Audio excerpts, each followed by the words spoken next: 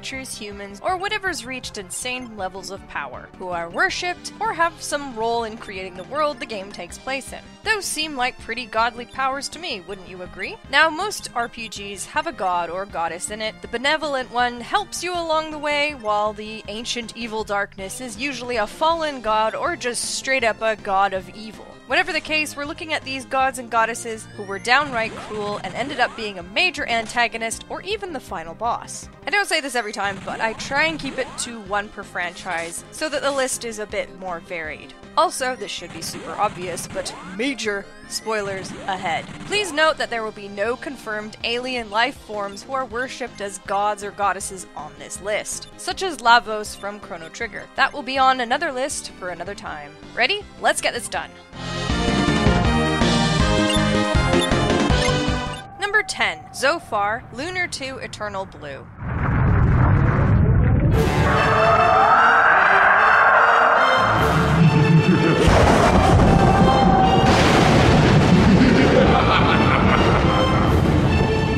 The God of Destruction's only purpose is to spread evil across the universe. No joke, that's what it says. Prior to the events of Lunar 2, he corrupted the inhabitants of the Blue Star, and while the goddess Elfina helped defend them, the Blue Star was destroyed. Those living on the star were relocated to Lunar to give the Blue Star some time to heal. When Elfina gave up her immortality, Zophar slowly regained power, turning Elfina's own followers into an evil cult that suppressed those living on Lunar. He then revived a powerful magician named Galleon, and got him to seal the dragons who protected the planet, allowing his power to flourish unopposed. After many years, and installing a false Elfina to preach his words, our heroes emerge and take down the god with a little help on the side. You gotta give it to Zophar, he really planned this out and took his time. Now then, what brings you to my inner sanctum? Number 9. Galdera, Octopath Traveler. Just so. The Gate of Finis. One of the 13 gods that created Ors Terra, Galdera the Fallen is Octopath Traveler's true final boss. Like most evil gods, Galdera's sole purpose is to consume all life, other gods included, so that he may be the only almighty being in existence. All of the seemingly unrelated plot threads from each of the 8 characters all lead to this god's resurrection. From Hannet defeating the previous destined sacrifice, Red Eye, to the main antagonist of Ophelia's path making it his life's work to weaken the sacred flame and allow Galdera's power to seep from the Gate of Finis, where the god lies. This is mainly thanks to his daughter, Lieback, who was manipulating things from behind the scenes, orchestrating everything to allow her father to return. That's some insane dedication. Now, let's get down to business.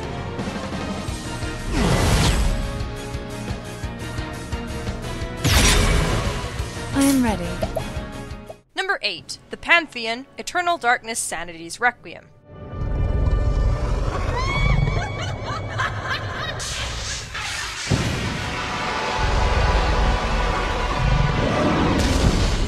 Depending on your choice early on in the game, it shapes which ancient being influences your playthrough. You have Chattur'gha, the being of matter, an aggressive, strength-based ancient that does little in the planning department, leaving it to Pius, the skeletal servant of the ancients. There's Xel'lotath, the goddess of insanity, with a split personality and armed with sickening tactics, wishing to destroy all life on Earth, only to revive them as her minions, where they can then fight and torture one another for eternity. Lastly, of the 3 main ancients, we have Ulyaoth, the absent horror, a master of magic and the planes, one who schemes and plots everything. It seems he would rather enslave humanity than outright kill them, as his minions are all still living, unlike the other 2 ancients, where they are reanimated dead. There's a 4th ancient, Mantarok, also known as the corpse god or the god of chaos. It is said that Mantarok maintained an equilibrium among the ancients, but was weakened due to a spell cast by Pius to allow the other 3 ancients free reign. Unlike the other 3, Mantarok was more benevolent to humanity, acting as a god of fertility while also setting in motion the plan to stop Pius and whatever god he chose to serve. However, it can be noted that there might be an ulterior motive behind Mantarok's wish in stopping the ancients from taking hold of Earth. It's a complicated twist of schemes. All of the ancients shine in their own way, as shown in short cutscenes throughout the game. It's interesting that you get to choose your main antagonist in this game, making the replay value soar. Do not underestimate the power Its power cannot be defined in terms you understand. Number 7. Mitra, Rudra no Hiho, or Treasure of the Rudras.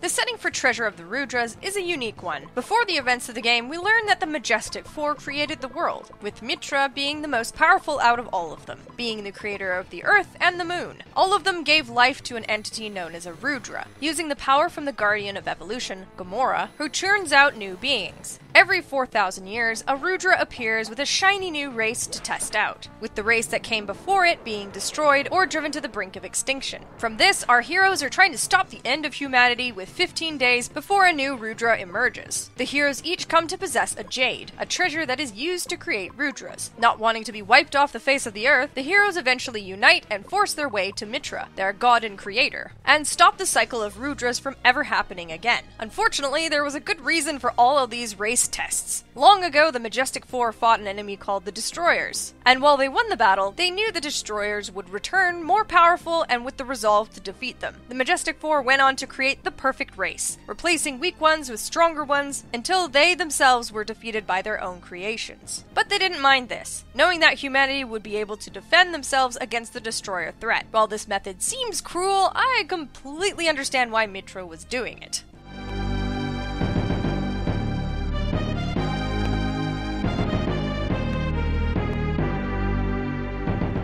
Number 6. The Sinistrals, Lufia 2, Rise of the Sinistrals.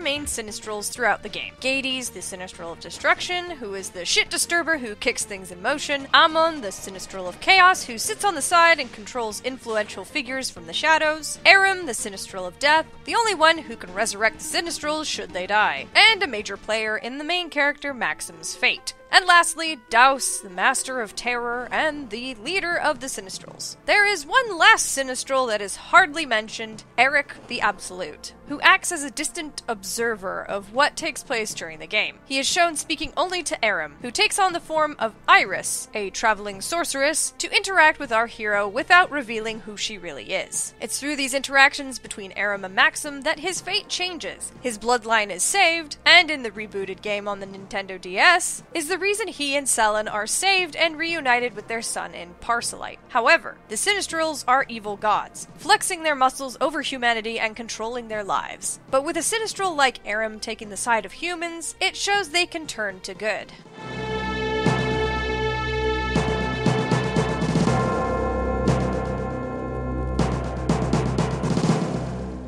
Number 5. Dark Gaia, Terranigma. Another unique world here. There is the light, or the surface world, and dark, the underworld, which are represented by their creators, God and Devil. A war between the two beings caused the surface world to submerge into the sea while the underworld was sealed away. The Devil, or Dark Gaia, as we learn later on, takes on the form of the Elder in Ark, our protagonist, village that he starts in. Urged to go on a journey that involves rebuilding humanity and reviving a certain mad scientist so that he may dominate the world that Ark resurrected for him. Eventually, Ark has his time to confront Dark Gaia after dying a few times and bearing a heavy sacrifice. He slays the Dark God. Soon, Ark realizes that he is a creation of Dark Gaia, and he, along with everyone in his home village and the underworld itself, will vanish entirely now that the Devil is dead. What a massive insult to our poor protagonist. Hooray, you restored the world, but you get to die before you see it flourish. As far as evil shit dark gods do, this one is pretty damn high up there.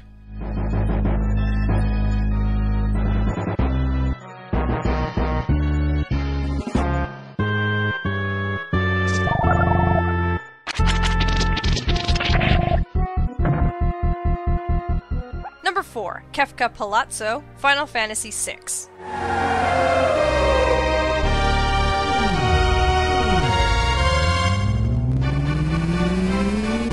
Of course he was going to be on this list. He gains immeasurable power, and in the new world post-Kefka going power crazy, he even has a group of worshippers, though they're probably just worshipping him in order not to die a horrible death, rather than reveling in his godliness. Anyways, Kefka, the annoying jerk who's been a dick the entire game, gains his power from the Warring Triad, the three gods that descended from the heavens and immediately fought one another, fearing each other's power. They created the Espers, magical beings that fought alongside them as slaves. Eventually they agreed to seal away their power and gave their Espers free will, who immediately fled to a new realm while the Triad remained petrified in stone. Along comes Kefka, who awakens them, drains them of their power, and becomes the source of magic, transforming him into a godlike being with insane amounts of power and control over those who survived the destruction upon awakening the Warring Triad. He's basically three gods in one. It's insane. I do find it interesting that Kefka calls himself a god, not in the Super Nintendo version, but the Game Boy Advance port. Why they decided to add in the term god is beyond me, but it supports my reason for putting him on this list, so I can't complain.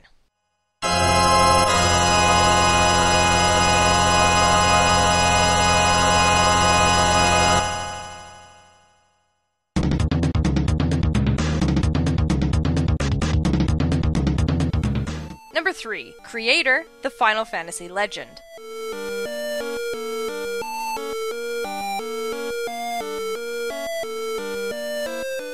We're going way back to the original Nintendo console with the Final Fantasy Legend.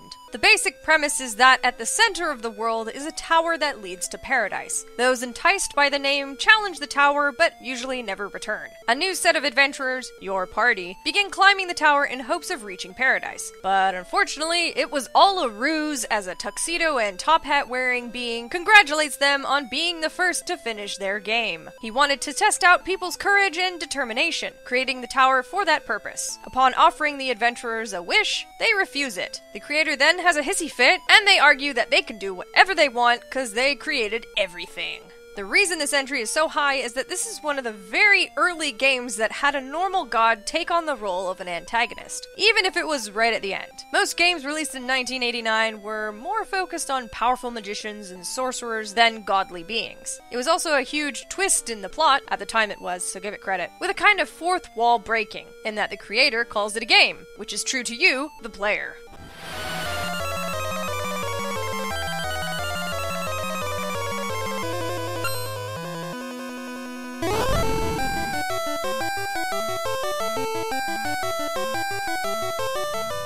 Number 2. Valmar Grandia 2.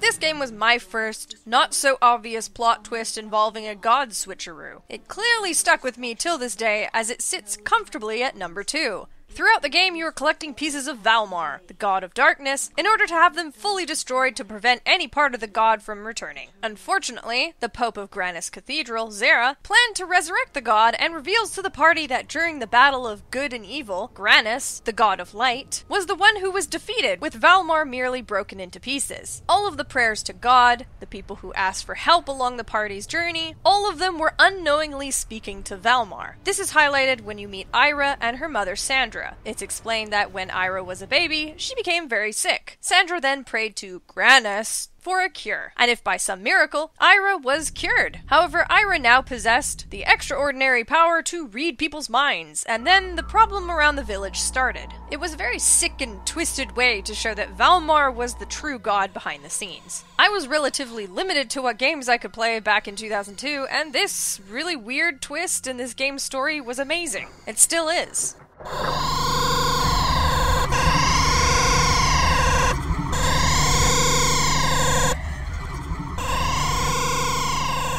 Before we get to number 1, here are some notable mentions.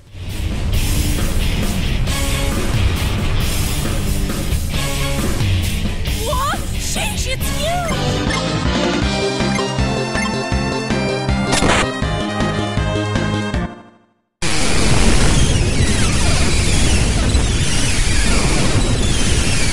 Perhaps then you shall feel at peace.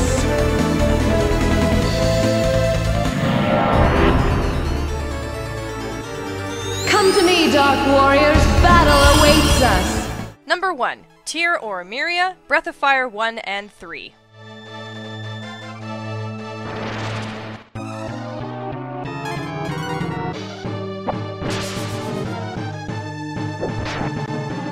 There's no way this list is complete without Tyr or Miria or Maria taking the first spot. For the sake of my sanity, I'll be calling her Miria, as Breath of Fire 3 was my first game in the series. Miria makes her debut in Breath of Fire, the first game, where she offered promises of granting wishes and incited wars. She was the cause for the Light and Dark Dragon clans to split when she offered up her power to whoever stood victorious. She was later sealed away by a hero with 6 keys, which created the plot of the first game, where the Dark Dragon clan seek the keys to break the seal and have their wishes granted. She is defeated by Ryu and the party, but not before she tries to entice them with her powers, which opens up 2 different endings, one where she is defeated and one where she comes back. Fast forward to Breath of Fire 3, and she goes full crazy, acting as an overzealous mother to all creatures in the world, except for dragons. She labels the Brood, as they're called in this game, as dangerous beings and wipes them out with her guardians. Despite the dragons not wanting to fight, the guardians slaughter them to near extinction. Anyone who opposed her brutal genocide was dealt with. This included her own sister Deus, who was sealed away under the Angel Tower, and Yggdrasil, the Trees of Wisdom, who was sealed in a hidden location on the map. Miria then shaped history to portray dragons as demons who tried to destroy the world, altering it so that she was seen as the savior of all life. Of course, the last remaining brood, Ryu, confronts her, but again she gives him a choice: give up his dragon powers and be cut off from the world,